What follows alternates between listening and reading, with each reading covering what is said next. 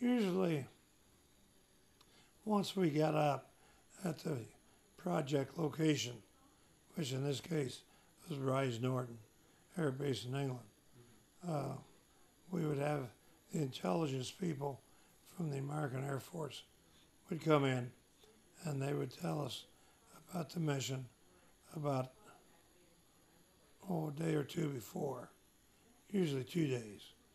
And then we'd get all the maps, and as a navigator, I'd have to draw the route of the mission and prepare the airplane as well as the pilots, checking it over, making sure it was okay.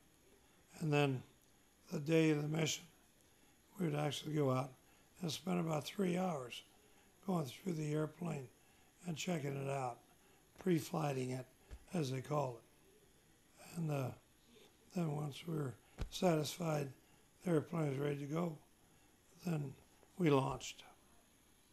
But it was quite a bit of mission preparation, but there wasn't, for us, there wasn't a lot of advanced planning. And of course, we in no way had a privilege of selecting the route or where it went or anything like that. That was all done, I'm sure, by Strategic Air Command headquarters in Omaha. So that's pretty well the way it worked. Now, after the mission was over, we'd come back and they would have a called debrief. And if anything unusual happened during the mission, like being intercepted by an airplane or having something new that came up from our electronic countermeasures, whether it was radio signals or radars or whatever it was that we picked up, then of course they want to know about that right away. So we had the debriefing afterwards, and then we were free until we were called to go on the next mission.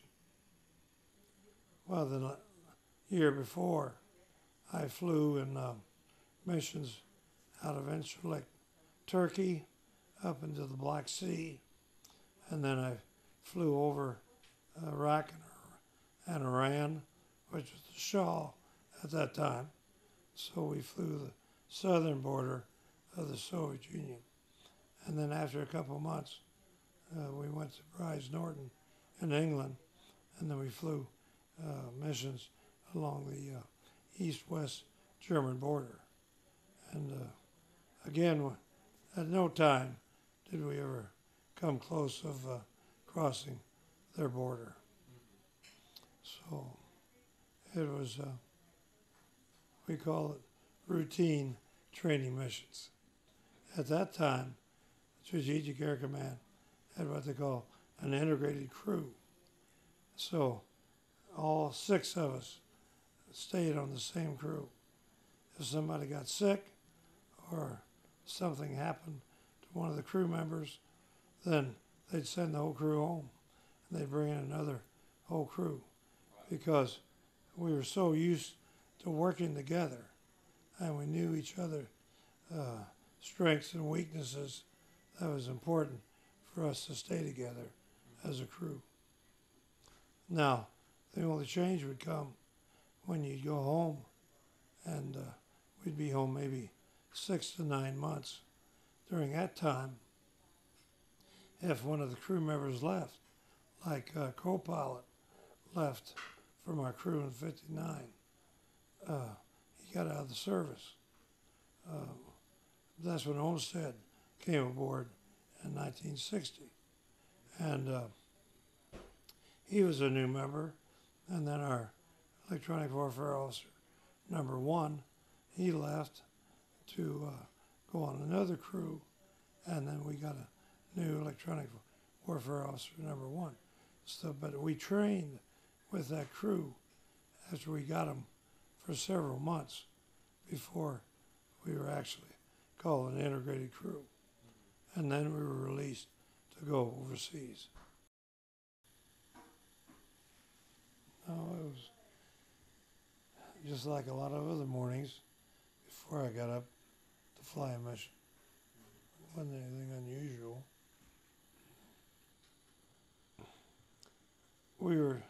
sent on this mission on the 1st of July, 1960, to check out what was going on in the Barents Sea area. Now, that's north. We were flying north of Murmansk in this big sea. It's part of the Arctic Ocean. And we had heard that there were rumors that they were test firing their version of the Polaris submarine missile. And so we were interested in finding out if we could gain information off that. Plus the fact that it was a big target area for SAC in case we ever went to war. So we wanted to check the defenses along that northern coast, which we did. And as we came down towards the turning point at the mouth of the White Sea, flying parallel to the coast,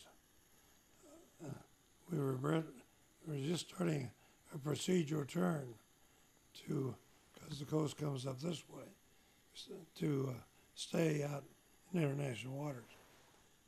The aircraft commander saw this fighter right off her right wing. He said it couldn't have been more than 60 feet away, so it was very close. We didn't get any signals from the fighter, and had red stars. So the pilots knew it was a MiG from the Soviets. And we started a procedural turn, and according to Homestead, the fighter came down below behind us, and without any warning, started pumping cannon shells in our airplane. Number 2 and 3 engine caught fire, seized 90 degrees to the airstream, threw us in a flat spin to the left. And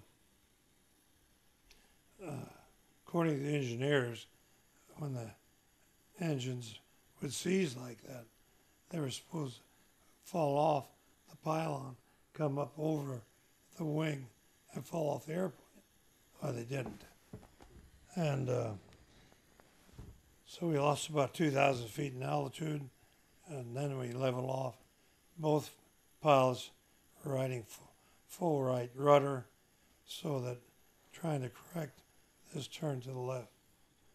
And then I heard the aircraft commander say, wait a minute, wait a minute.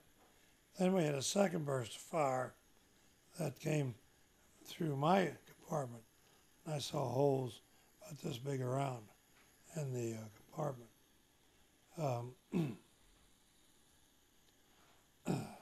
Then I saw a fire coming down the aisle between me and the pilots, and the aircraft commander said, bail out, bail out, bail out, on the alarm bell. I heard a couple explosions behind me, which sounded like the canopy and an ejection seat, and I decided, time for me to get out of there. So I pulled my D-ring, and I went down 7 negative G's.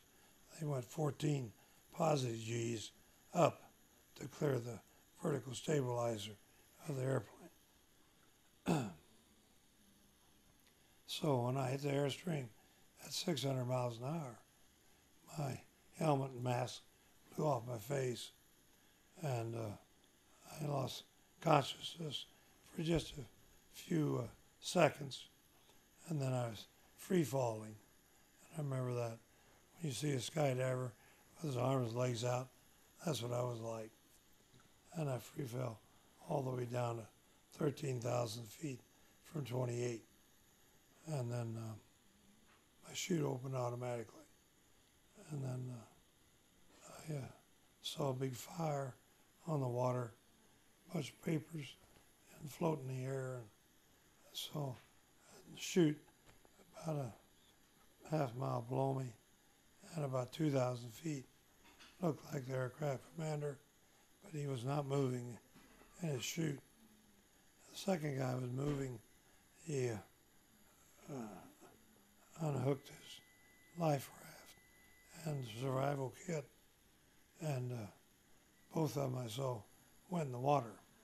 Now, I'm from Kansas, and I wasn't used to the ocean.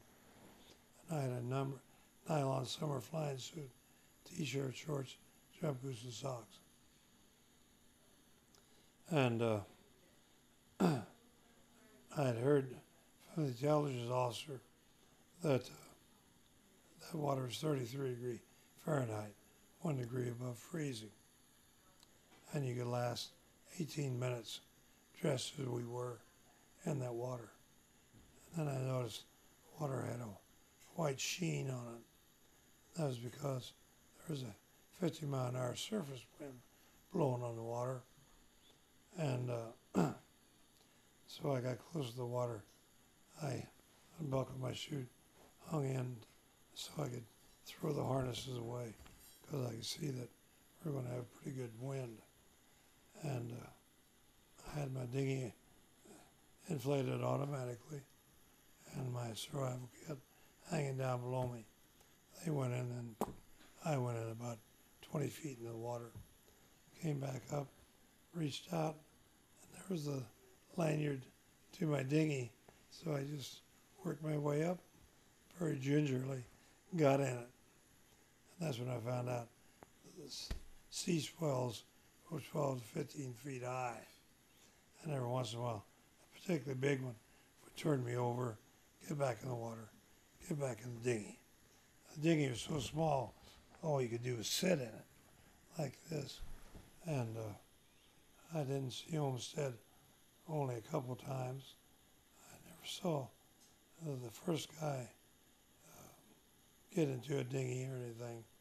I just assumed he went on into the water.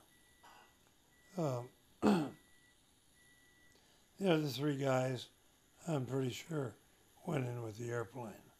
I don't think they ever got out because they were surrounded by fuel cells. There was one behind them, one above them, and one in front of them. So one of those shells hit one of those fuel cells, it would blow up. They'd have a fire. That would be the end of them. Anyway, I became a dinghy rider. Started praying a lot. It's cold. And after about 3 hours, I kept looking at my watch. There's 1 hour, 2 hours, and I was still alive. And I said, well, maybe I'll make it out of all this. I never really had a feeling of committing suicide. I guess I'm too strong for that. But I was saying a lot of prayers, and of course, most of them are pretty selfish and didn't seem to help much. And after about 4.5 hours, I started saying prayers like, oh God, forgive me for my sins. Please take care of my wife and 3 children at home. And I said, please, I'm in your hands. And again, thank you for all you've done for me. And all of a sudden, there's this bright light right off the end of the dinghy. And it was so bright I couldn't see it. Look at it. I had to shield it with my hands. And I could see the sun. The sun was up 24 hours a day north of the Arctic Circle. And we were several hundred miles north of the Arctic Circle. But I couldn't look at that light. And I knew that was the Holy Spirit. The Holy Spirit was there, and I said, thank you, Lord, for being with me. And it was there for about 30 minutes. And all of a sudden, I started feeling warmer physically. I knew everything would be all right and not to worry. And within an hour, there comes this little dot on the horizon, and there comes a trawler. So I looked for my signaling devices. Somebody had forgotten to put in the flares. I didn't even have pen light flares in my May West. I had no C marker die. Somebody forgot to put that in. I had no whistle, no flashlight, nothing. I did put in a radio, but the radio was separate from the battery. So I had to connect up the battery to the radio. And these big C-swells kept coming over. And as soon as I took the cap off the battery, C-swell came, and that was the end of the battery. Salt water didn't work very good with electricity. Anyway, I did find a mirror, and they said on a clear day you can see the mirror 25 miles away. Well, I could see the mirror reflecting off the side of that ship. It was a big ship. It was a trawler, fishing trawler that they used, and they never saw it. They kept getting closer, closer, closer. And how I got rescued was I started to holler, here I am, here I am. And all of a sudden, they pointed out there. There he is. They put a rowboat, came out and got me. That's how I got rescued. Talk about a miracle. You betcha. Anyway, I was taken aboard, given this Russian Air Force uniform. And then I said, keep looking, there may be five more out there. And they spoke kind of a pidgin English. And I spoke a pidgin Russian. They came in after about 30 minutes. Said, wait, one more. That's when they picked up Bruce Homestead. And then we were taken off the boat after searching for about, I guess it was a good 6 to 12 hours. We were out there going back and forth. And then finally, we steamed to port, and that was another 12 hours. And they let us off on a little speedboat on the side of the ship away from land so we couldn't see. And there was about half a dozen Russian sailors with AK-47s. They didn't look very happy. And they closed the curtains on the speedboat. We took off for about a couple more hours and then let us off at an isolated dock on the northern coast of Russia. I say isolated. It was 4 or 5 2x12s on top of 4 different pilings, and that was it. So we waited for our Land Rover vehicle. It came and took us to an isolated airstrip, and the airstrip still had the old PSP that we gave them in World War II for their landing strips, for their dirt landing strips, metal type stuff that you put on the ground, made it more firm for aircraft operation. We in DC-3, Goonie Bird came in, C-47. American gave them that too, and picked us up, had seats in it, and everything's nice, like it was used for transporting VIP Russians. And flew us into Moscow, got us off, put us in the Black Maria. Black Maria is what the KGB used to transport prisoners. It was a black vehicle with a big steel case in the back, and it had 3 isolated cells on each side of the walkway. And then towards the front, you had a bar cell where you could put 3 or 4 or 5 people. We were given the isolated cells where you had to sit down, spread your feet apart on a hard wooden bench, and then we hit the cobblestone streets of Moscow, 35 and 40 miles an hour. And Olmsted had a broken back. He never let out a whimper. And they let him off first. And then drove me around, I think just to disorient me. And then let me out.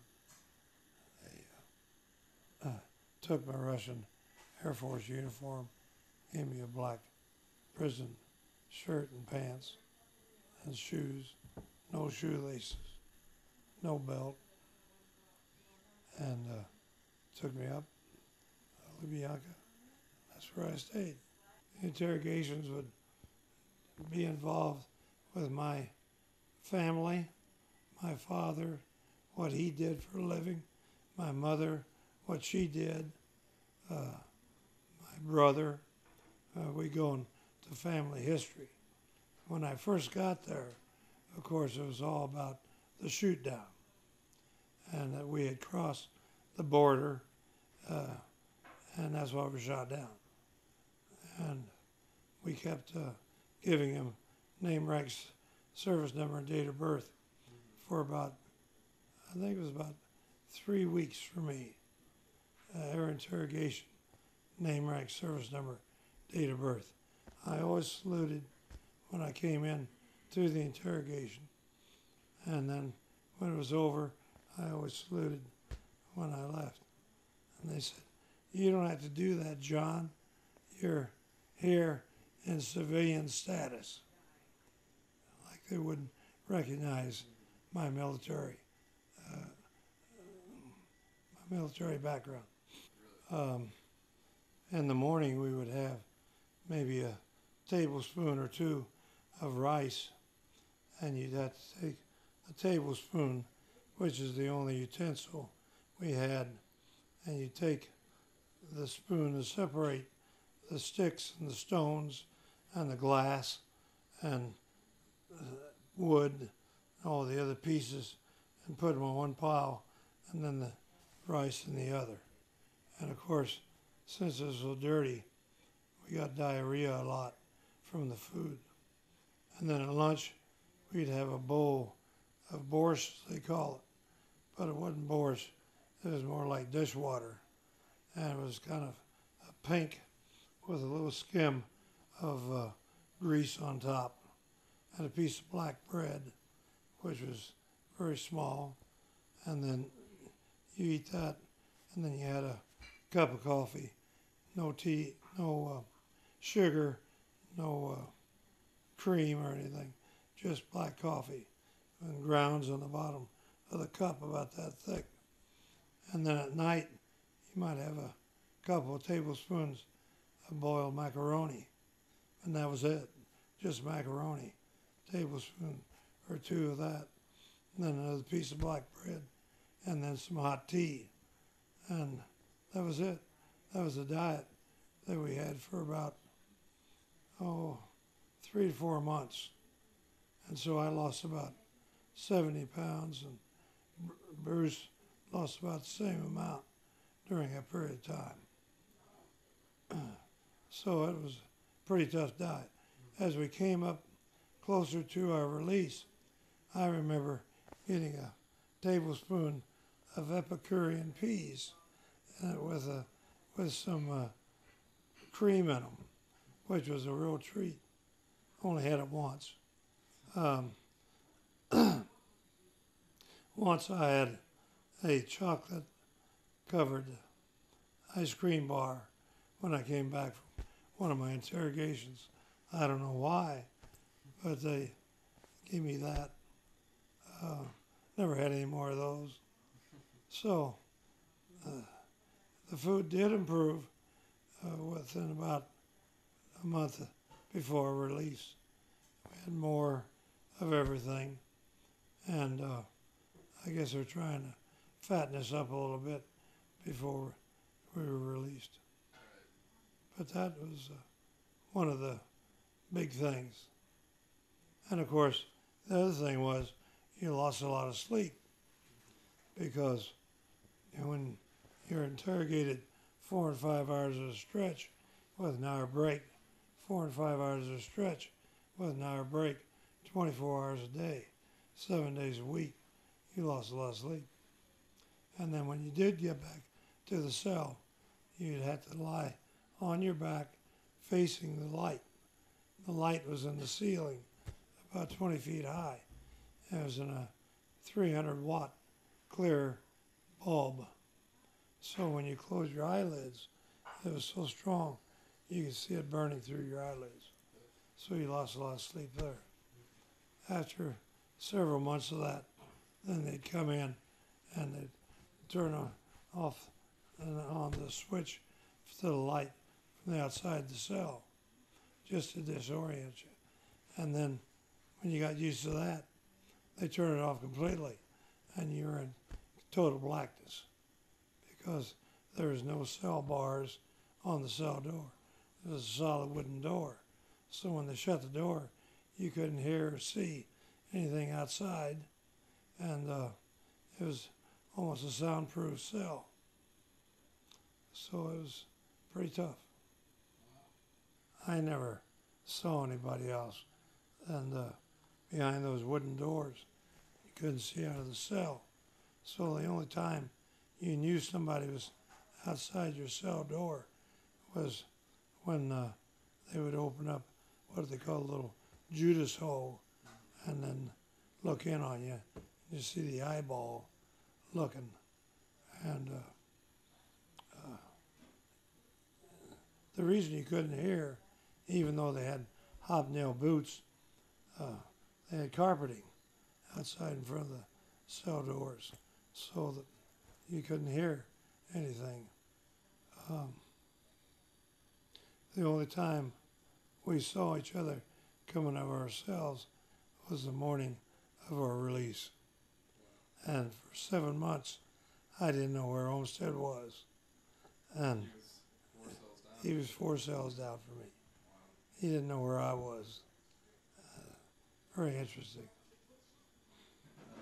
We would receive books like some from Theodore Dreiser and progressive writers like that. When I first was offered a book, they had Face to Face with America by Khrushchev, and it was pure propaganda. And I said, I don't want to read any of that stuff. And so we were settled on things like Mark Twain and Dreiser and those kinds of books, which was nice. And I suspect they came out of my interpreter's library, or he got them out of the state library, I don't know.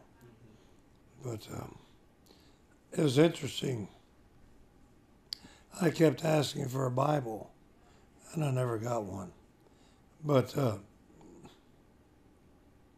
Bruce got himself a Bible by saying to him that they got him in a corner about his father, who was not too well, and he said they kept trying to say, well, Bruce, if you give any information we want, says, we'll give you the Bible. And he says, he says, by that time, we were writing home a letter about every 2 weeks. Of course, it was highly censored. We'd write it, and then we'd have to rewrite it, and then we'd rewrite it, or we'd rewrite it maybe a dozen times. And then the letters we got from home, they would scratch out stuff on the letter that they didn't want us to read. But he said, the next time I write to my dad, I'm going to tell him they're using that Bible as a bribe. Oh, no, we're not doing that.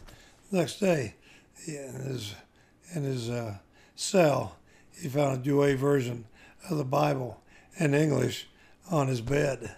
And that's how he got his Bible. But you do get to know these people, particularly your interrogator and your interpreter. I knew that they were KGB agents. since we were in the KGB prison,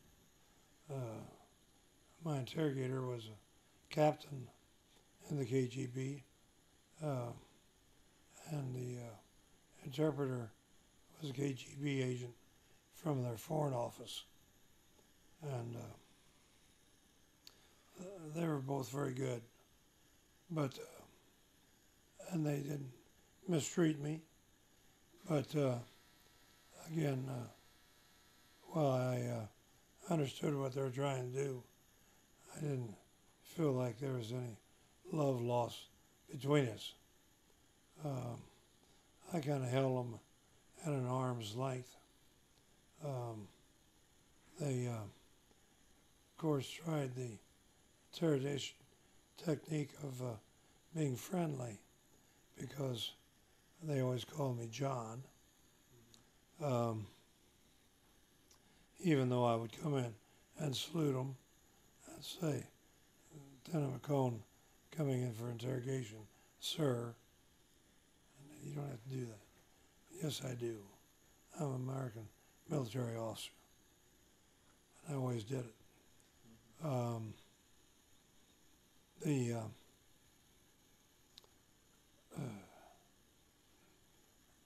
I had the feeling that if things went against me, they'd be the first ones that would throw me in the pit.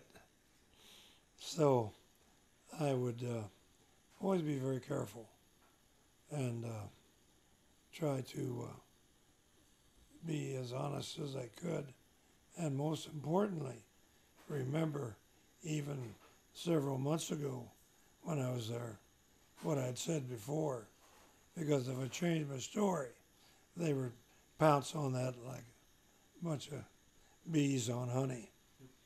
And then I'd have to explain why the difference is between my story. Now, sometimes that works to your advantage, because then you can use that as a time waster and waste a lot of time trying to get them straighten out the stories. So it was kind of fun in that way. So it was fun. It was a pretty deadly game. Like my life was at stake, you know. So, yeah, it was a time where, yeah, you got pretty close to the interrogation team. But again, you never lost track of where they were coming from. And of course, they had a lot of pressure from their higher-ups trying to get a confession out of me and trying to get me ready to go, quote, to trial, which we never did. And that was the whole pretext of all this. This was the investigation. Once the investigation's over, then you meet a lawyer, according to Soviet law. And then the lawyer's there just to mitigate any possible sentence the court may give you. Very interesting. So, no, we never saw a lawyer, although we asked to see one, asked to see the American ambassador, the American air attaché, and all these people, and we never saw anybody. Nobody from the International Red Cross, anything like that either. So we were there by our lonesomes. Well, when we were there in September, we had access to the transcript of the Francis Gary Powers trial, which was in August. And they published a slick booklet on the trial, had pictures and so forth, and the prosecutor was Roman Rudenko, who was the prosecutor general of the Soviet Union. And he was also major general in rank and the top prosecutor. And we were continually told by our interrogators that we would be going to trial. So one of the steps in Soviet law was that you'd be interviewed by the we call him persecutor, by the prosecutor before we went to trial. One of the purposes of this was to find out if you had any regrets and you were sorry for what you did. So finally in October, about mid-October, I was called up for this interrogation. And I was taken to a completely different part of the Lubyanka. It's a very nice area, broad walkways, carpet on the floor, and was ushered in this huge office. And here's this guy sitting behind the desk with this big picture window behind him and showed the might of Moscow and all the smokestacks and everything behind him. So it was quite an impressive view. And I was accompanied by my interpreter and interrogator, sat down at this desk with a green cover on the top of the desk. When you put a piece of white paper on the green cover, it means that this is important business psychologically. So he started interrogating me and asked me if I was guilty of the crimes against the Soviet Union that I was charged with. And there were about 2 legal-sized pieces of paper of different charges that were brought against us. They were ridiculous charges from, we were members of the Strategic Air Command of the warmongering camp, as they call it. And that was 2 years of hard labor in Siberia just by itself, if they proved that. But it went all the way down, different charges of finally that we had crossed the Soviet sea air border for the purposes of espionage, and even in peacetime, that was death by shooting if I was found guilty by the Soviets. So we went through the charges, and I said not guilty to all of them. And he said, he says, do you condemn your leaders? And I said, no, I don't condemn my leaders. I said, and he got pretty upset. He says, do you condemn these flights? I said, no, I don't condemn the flights. I said, I participated freely in the flights. He says, do you condemn your country? I said, no, for sending you on these flights. I says, why should I condemn my country? I said, I was doing my job like any military man. And he was getting pretty upset by this time. He was getting red in the face and everything. And finally, he says, do you have any regrets? And when I heard that, I remembered Nathan Hale, the American spy that was caught by the British as a spy in the Revolutionary War. And he was asked the same question by the British. And Nathan Hale's response was, I regret only that I have but one life to give for my country. And then they hung him. And I thought, if that's good enough for Nathan Hale, that's good enough for John McKone. And that's what I told this guy. And man, he just went, pow, ballistic, came out of the desk, hit his fist on the desk, says, get him out of here. And that's the last time I saw him. And I guess Bruce got him upset. Bruce said when he called him the persecutor general of the Soviet Union, he just went ballistic. So we felt like we left a definite impression with him. But one of our interpreters in September had a coronary and died. Colonel Plekhaev, one of the head of the section that was conducting the investigation, had a coronary and died in December. So we felt like we left a definite impression on those people.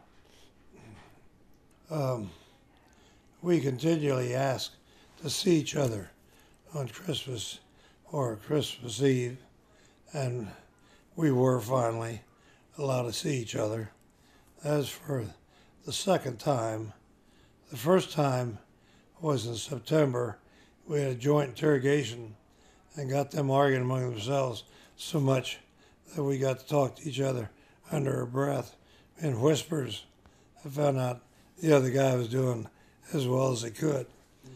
But after that, we didn't see each other until Christmas Eve. And I was given two pairs of socks and a sweatshirt.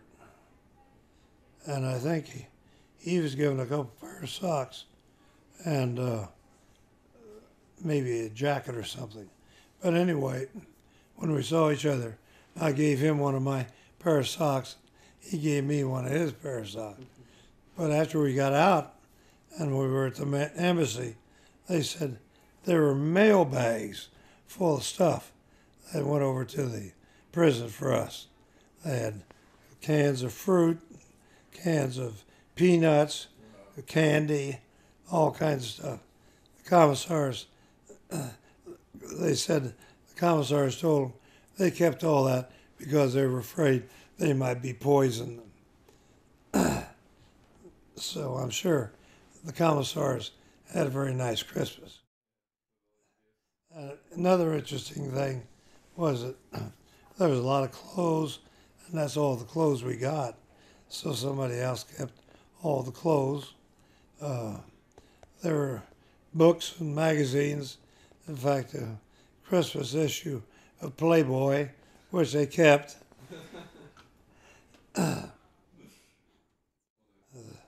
Interesting bunch, yeah. Well, it was just before we were released, and I guess it was something to do, and so they felt like we weren't going to try to escape or anything. So I was taken for a little tour of Moscow, and dead of winter. It's colder in blazes, and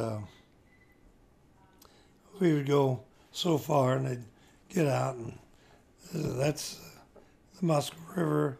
Isn't it pretty? And it was all frozen over. Then we go in front of another building. That's the university and that type of thing.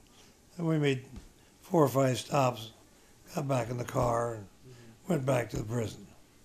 And that was it. So it was kind of a nice thing to do, but still in solitary. Of course, towards the end, the interrogations dribbled down to about one every other day, and it was mainly just to get together and kind of stretch things out. Obviously, negotiations were going on, and we didn't know that, but we knew in the back of our mind something was going on because the heat all of a sudden was off. Anyway, I had to laugh when we were finally released. As we came out of our cells in the Lubyanka, the KGB guards all clicked their heels together, saluted, and tears were coming out of their eyes because we were being released. So it was kind of payback time for me to maintain my military bearing at all times, which I did. I'm happy to be able to announce that Captain Freeman B. Olmsted and Captain John R. McKone, members of the crew of the United States Air Force RB-47 aircraft, who have been detained by Soviet authorities since July 1st, 1960, have been released by the Soviet government and are now en route to the United States. The United States government is gratified by this decision of the Soviet Union and considers that this action of the Soviet government removes a serious obstacle to improvement of Soviet-American relations. Our deepest sympathy and understanding goes to the families of the men of the RB-47 who gave their lives in the service of their country. At the same time, I am sure that all Americans join me in rejoicing with the Olmsted and McKone families. The families, as well as the men, comported themselves in these trying times in a way which is truly in the best traditions of the military services of the United States. Restraint in these conditions is obviously not easy, but they can be assured that they have contributed in large measure to the final achievement of the objective which we all sought, the release of the men. It was great meeting President Kennedy. We didn't even know that he was elected to the office until a release. We didn't know what happened in the United States.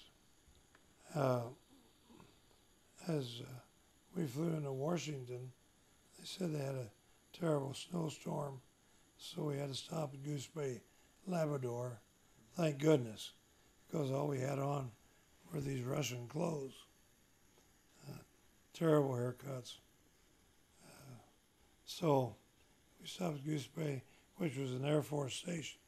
They had the base exchange there, and the people at the exchange threw open the doors, got a new uniform, and they donated that to us.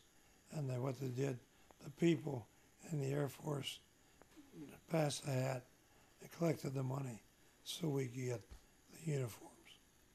So had Air Force physicals and had a good night's sleep. The next day we were flown to Washington, probably one of the worst winter days I ever saw. And got off the old Combine, and there was the president. And he grabbed a hold of my arm, and he says, "You don't want to talk to me. Here's your wife." And so they said that was the longest recorded kiss on television. And then he said, "Oh, by the way, come up to the house this afternoon." So I thought of the White House, and so we were taken, and had a chance to clean up. And then that afternoon, had a tea in the White House. I guess one of the top honors I ever got was the President of the United States coming down the steps of the White House, opening the car door for me, Air Force captain at that time, and ushered me into the White House. I thought that was pretty neat. Yeah. And he introduced me around. I thought he was still a senator. It was Vice President Johnson, the Air Force Secretary Eugene Zuckert. I didn't know him. Then he told us in a private conversation, he took us, the two of us, together, and he said, "We still have somebody over there." And he says, "We'd love to give you the Medal of Honor for what you did." But he said, "We can't do it because we agreed to the Soviets that there'd be no publicity given over this release. And I want to stay with those agreements." So we said, "Oh, yeah, we understood." So we said, "What are the other conditions?" Because we didn't know. And he says, well, there'd be no more U-2 overflights over Soviet territory. Well, we already, I guess, agreed to that because we had satellites up by that time. So they were doing the same job. The second thing was that this release would not set off a propaganda campaign against the USSR. Therefore, no awards or anything else. The guy that shot us down in a public ceremony in the Kremlin on the 4th of July got the equivalent of the Air Force Cross by Khrushchev. But anyway, it was quite a deal, and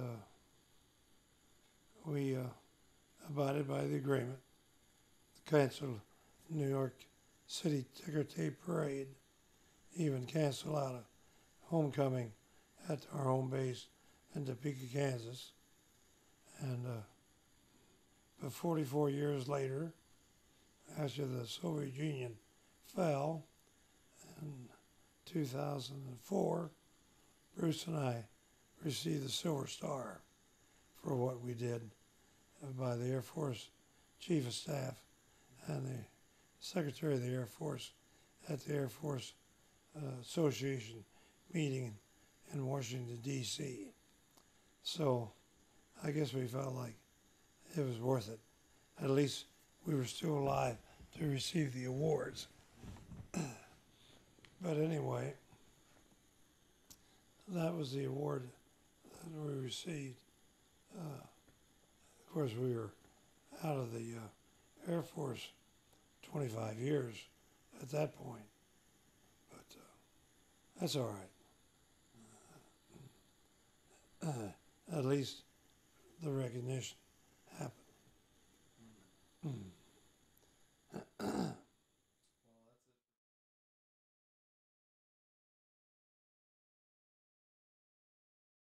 Well, I have mixed emotions.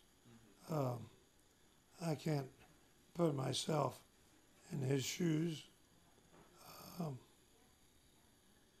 He was on an entirely different mission. He was overflying Soviet airspace, and he was a member of the CIA, different organization, although he was a former Air Force pilot. He was, of course, by himself. It was up to him to conduct himself as he saw fit, and he did. Personally, I don't think I would conduct myself the same way, but that's the difference between us. And so I think that that's probably the best way I can put it.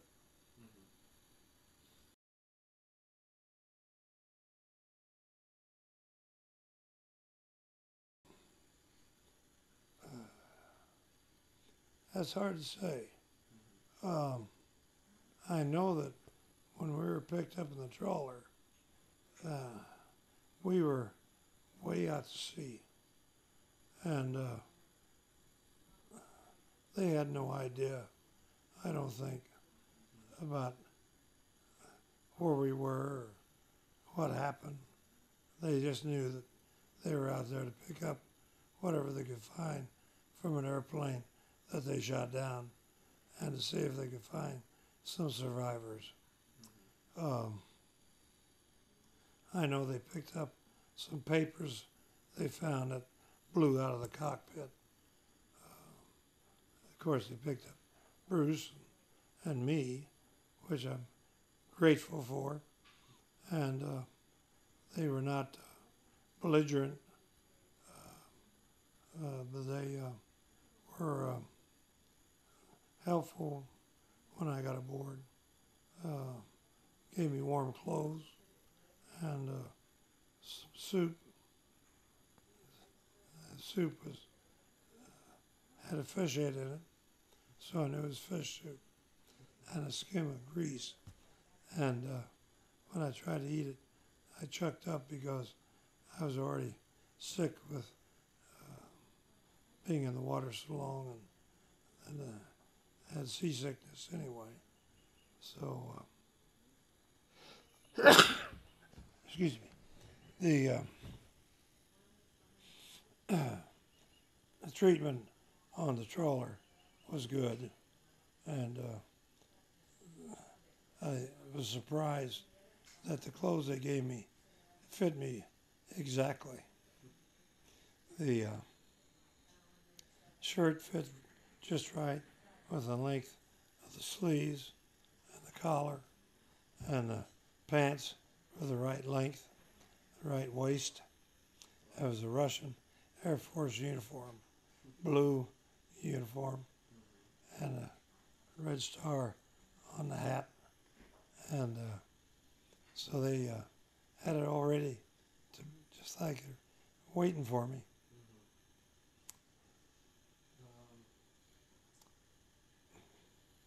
When we got back and things settled down, and people were trying to get to the point of writing the story, one of the authors at that time that wanted to write was William Bradford Huey.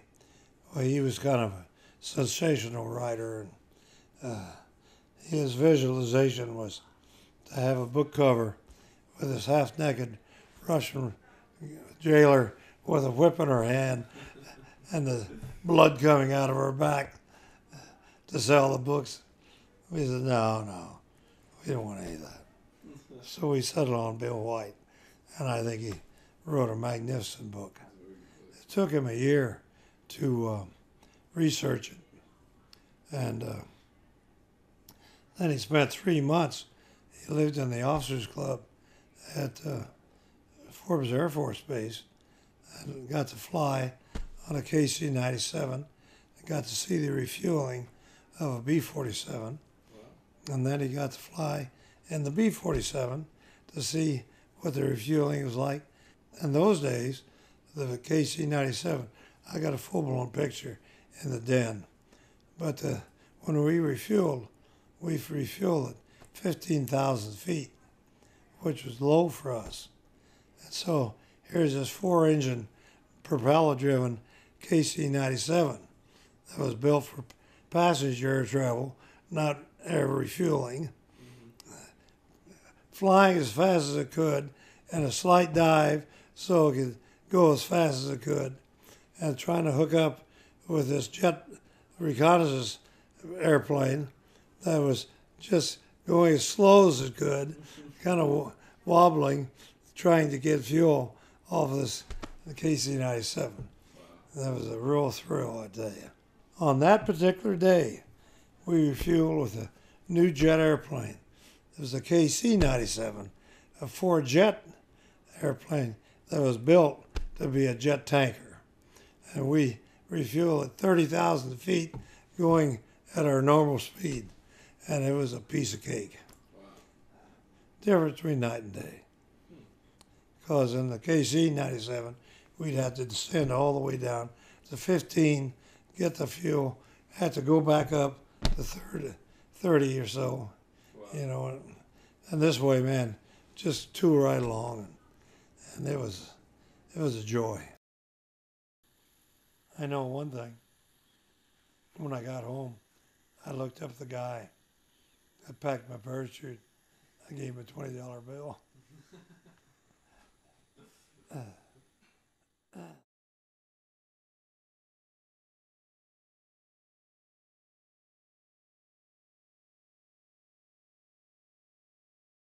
Oh, he was pretty nervous, and he avoided eye contact as much as he could. And I knew the guy was lying, but there was a lieutenant colonel interrogator that came in on this deal, and he said, how did you know accused McKone where you were located as a navigator at the time of the shoot down.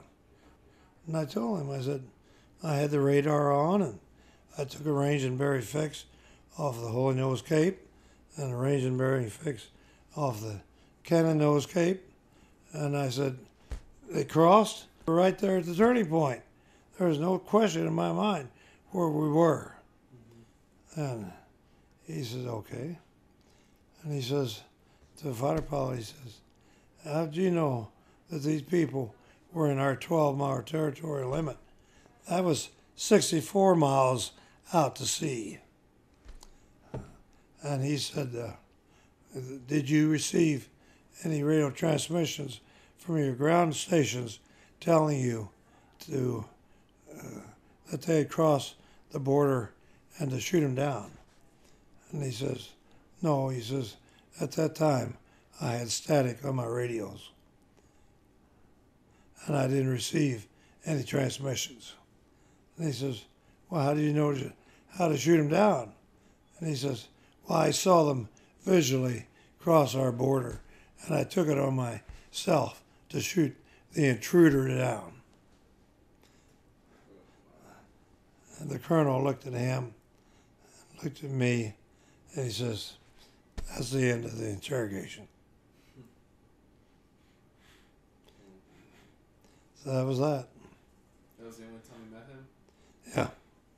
Now, Bruce was back in Russia after the revolution, back in the 90s. So Bruce took a trip back, and he was asked if he wanted to meet the fighter pilot. The fighter pilot wanted to see him, and Bruce said, no, I don't want to see him. The fighter pilot wanted to see Bruce? Yeah. Wow. And Bruce said, no, I don't want to see him. And I'd feel the same way. I wouldn't want to see that guy. I'm afraid I'd get a little violent. I killed 4 of my good friends. Yeah, I'll tell you.